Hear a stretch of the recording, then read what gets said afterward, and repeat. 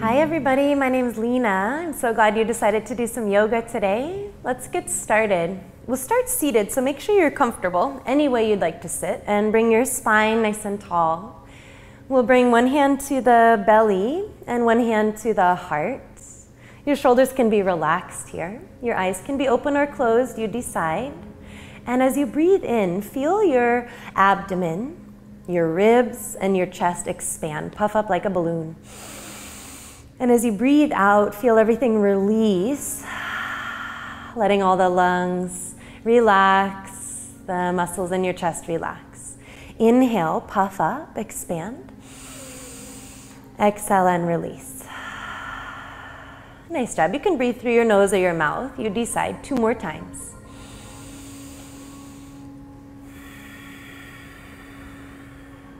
One more time.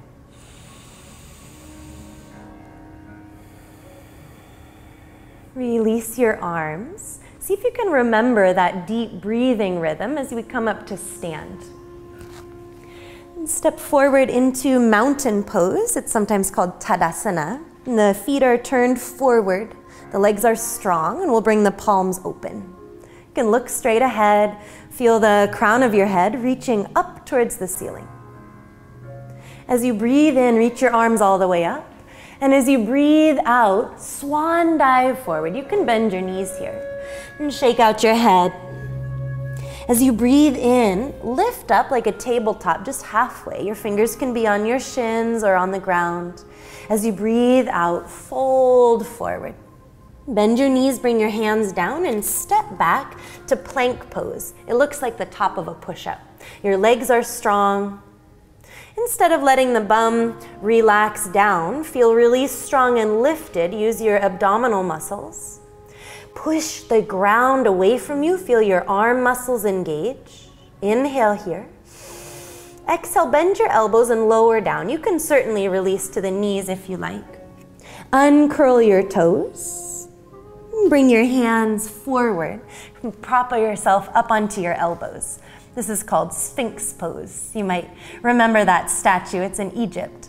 Click your feet down and roll your shoulders back and drag your chest forward. And then bring your chin down to your chest and roll your head from side to side. Just stretching out the neck. You've probably been sitting a lot today. And look forward. Take a deep breath in. And as you exhale, relax the head down. Bring your hands under your shoulders and push back. Big toes together, knees wide. Your hips come towards your heels. Arms are stretching forward as you relax your head down. This is called child's pose. Breathe deeply for 3 seconds.